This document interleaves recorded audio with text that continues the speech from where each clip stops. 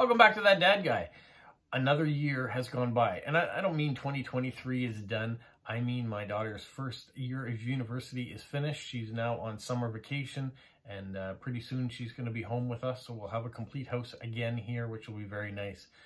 Looking very much forward to having both the kids here, even though it may have some challenges with who's going to get the car and drive and who needs to go to what job or what summer activity.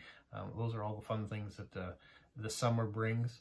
Luckily in the summer when I work, I don't work very long, so I might make one of the cars more available. So we shall see. We'll juggle that problem when it comes to it, cross that bridge when we come to it, all those metaphors. That's what we're going to do. But today we are going to get some post-crossing done. I've got 7 official ones that I can write today, so I'm going to show you the cards that I've picked out for them.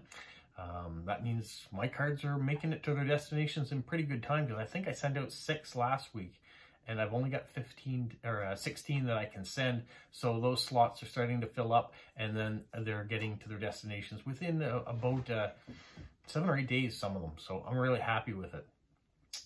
So let's get right to it. The very first card that I have going out officially is going off to Netherlands, and it's going to Nikki. She's 25 years old. She works in a notary office in Rotterdam. Her hobbies are reading books, gardening, watching Netflix, collecting fairy tales, and Tinkerbell. She also likes to listen to music, especially Queen, Mika, Imagine Dragons, and Half Alive. As pets, she has a very sweet guinea pigs named Roger and John Chip. I love that name, John Chip. They have their own Instagram account, so if you want to check out John Chip and Roger, you can go to Queen Piggies. That's where you'll find them. For cards that she's looking for: Queen, Freddie Mercury, pugs, guinea pigs, succulents or cactuses, fairies, Disney, but not Mickey Mouse, Minnie Mouse, Donald Duck, or Daisy. Doesn't want the normal Disney, just the other Disney you may find. Salvador Dali. She's got a few other things along the way here, but I kind of stayed at succulents and things, and I went with this card. She also said that she prefers her cards in envelopes. So we've got an envelope here. Let me done this up. I want to show you the stamps I've picked. Those stamps are going. So there's a surprise maybe. So we're going to send that off, and hopefully Nikki enjoys that. She wants it in an envelope because she says sometimes the post office, the cards start to get a little mangled. So I'll protect it if that's her wish. That's what we can do. Not a big deal there. All right, my next card is going to Germany. It's going to Barbel, and she lives in a small town on the east of Germany. It's on the coast, and in the summer there's lots of people who want to relax. In her free time, she likes reading. Doesn't matter what it is: fantasy, history, crime, or love stories. She just likes books. She likes books of Kate Morton, Rebecca Gable, Diane Gobaldon. Never heard of that one. But she likes being outside too. She has a dog. His name is Freddie, and he's a Chevalier King Charles Spaniard. He always is friendly and is so happy when her children visit with their children. So you see, she's a grandma. She started post-crossing after reading an article about it in a newspaper, and has a lot of fun to send and get nice postcards. She doesn't have special wishes about the cards she has, but she would like very nice cards with views from my area. So I'm going to send this one here. I'm not sure if she's got any lobster boats there. Actually, I know she doesn't have lobster boats there, because there are no lobsters over there, other than the ones that we ship, because we send tons of them around the world. So there's a lobster and lobster boat off to Germany. The next one I have is going to New Zealand. It's going to Auckland. I've never sent an official one to New Zealand before. I used to have an aunt that lived in Auckland for many, many years. She just recently returned to England. Yeah, it's great to have a card. This one is a little bit more interesting. His name is, he says, postcards depicting World War I or World War II are of interest to him. He also likes maxi cards. He says, however, any postcard will be acceptable. He's been interviewed for Post-Crossing Spotlight. That's great that he's been a promoter of Post-Crossing. And then he goes, and I've never seen this before, he lists every country and city that he's been to in the world. There's 2 pages of them. Every line is a new country. When you get to Canada, he says he's been to Toronto, Hamilton, Niagara Falls, St. Jacobs, London, Brantford, Ottawa, Niagara-on-the-Lake, Stratford, Goderich, Wasaga Beach, St. Catharines. Also been out to BC, to Vancouver, Kamloops, Jasper. In Alberta, he's been to Jasper, Lake Louise, Banff, Calgary. And then he's also been to Revelstoke and Kelowna in BC. So he's never been to the East Coast. But many, many, many places he's traveled around the world. So this is what I sent him. This is a view card. This is a Grand Anse here in New Brunswick. And there's a World War II anti-aircraft gun there, set up for when we thought possibly the Germans would come to our shores. Now, there were signs that the German U-boats had made it to Newfoundland and into Labrador, but as far as I know, they've never made it to New Brunswick. And so yeah, just in case. So that's my World War II reference. I don't really have a lot of war cards, so hopefully he likes that, with a giant lobster trap and the lighthouse and just pictures of the area here. All right, the next card is going off to Belgium, and she is 36 years old. She's an Aquarius. She lives in a small town in Belgium. She's originally of origin of Lebanese and Italian. Her boyfriend and her like to travel. They love the sun. He says, if you don't know what to write, tell me about your country and what you dream of visiting, or what country you dream of visiting and why. She would like cards that depict space, astrology, constellations, moon, stars, magic, cards with beautiful color, cards with animal illustrations, flowers and plants, vintage, curiosity, nice illustrations.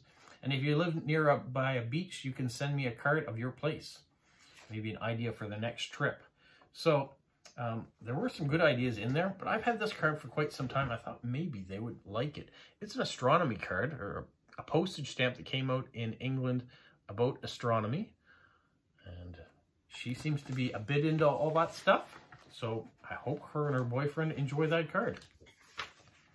But if they want a place to visit and they've checked this YouTube channel out, come on down here to the East Coast and check it out. We've got beaches. All right.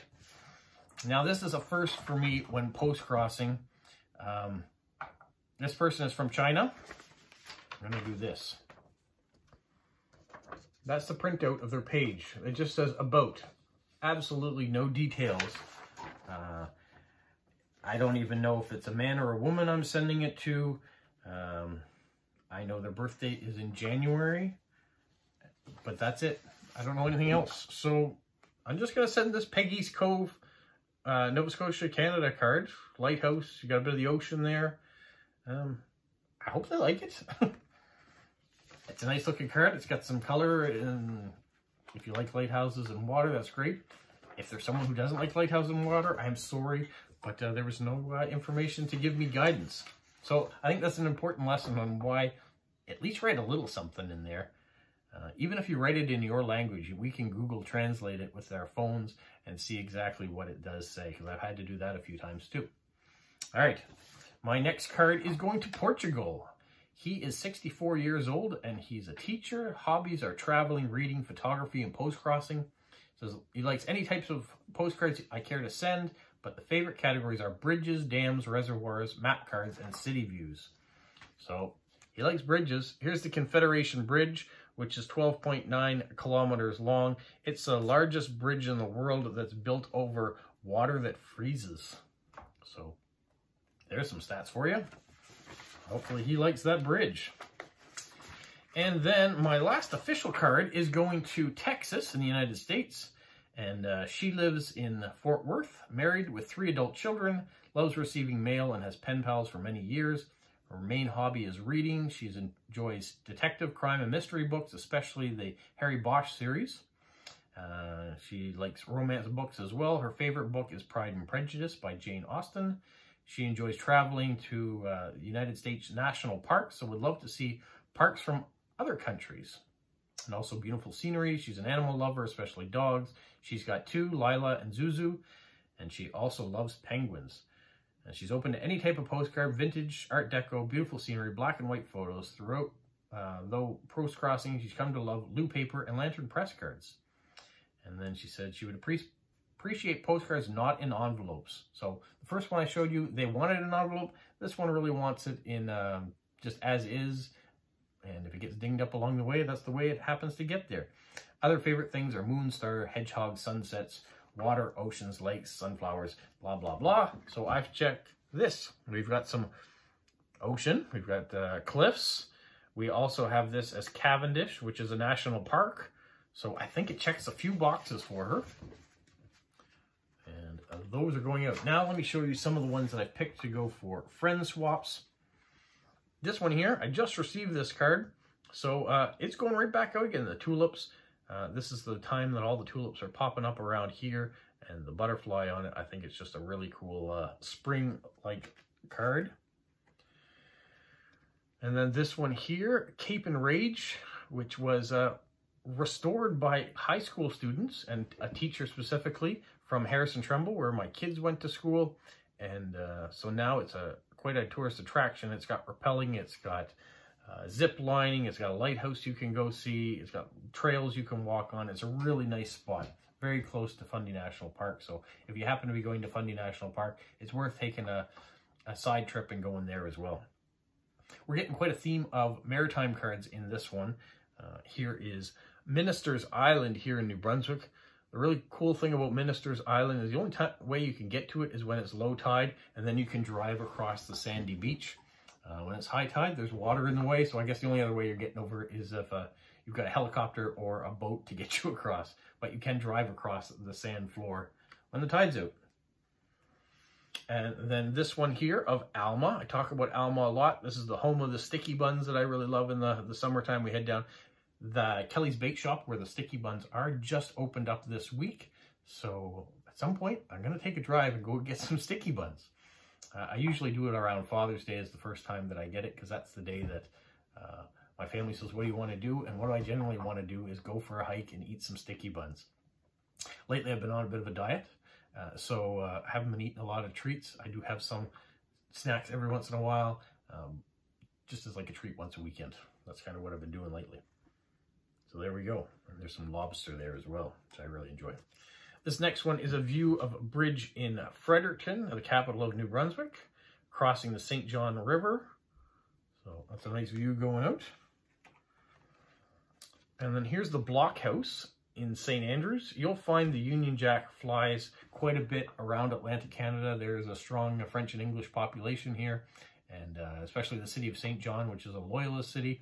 So anyone that was trying to escape the American Revolution that was supporters of the British Crown, they usually escaped up here to New Brunswick and settled here. So we have a big loyalist population that's here, or loyalist descendants. So the Union Jack flies quite a bit in our area. Then we have this card, which is Campbellton, New Brunswick. You can see the giant fish. Fishing industry is very big in New Brunswick. And we have a lighthouse and all sorts of spectacular views as well that you can see up there. And the last card, also a New Brunswick card, is St. John, New Brunswick. This is where my sister lives. You can see the St. John Market. It is a very old market. Lots of great things in there. Established places you can go. Cruise ships come in the summertime. So it is a nice spot to go. And they have the Reversing Falls there as well. And Irving Nature Park. There's lots of nice things to see around St. John. It is very different than Moncton. Moncton is a very flat city. A little bit more white collar, and I would say that St. John is more industry, more blue collar, and factories and things there, pulp mills. Yeah, very different feel, but great city nonetheless. So that is my monumental task, to get all that stuff up and sent out. I think I can do it. I know I can do it because I do it each week. So I hope you guys find time, a little niche of time, that you can do your post-crossing, get your cards out there. If you're not a post-crosser, go check out postcrossing.com, and maybe it's something you might be interested in. If you like getting mail from around the world and secret surprises, it's a great hobby for that. If you like stamps, you're getting stamps from around the world too, so it works for that too. And if you put your interests on it, for mine, like Lego, I sometimes get Lego cards. Not made of Lego, which would be cool too, but images of Lego on it. So very cool for mixing all your hobbies and interests. Postcrossing.com. All right, you guys, have a magical week. What, Polo? You say like, subscribe, share, and tell all your friends. Who's a good boy? Who's a good boy? Bye.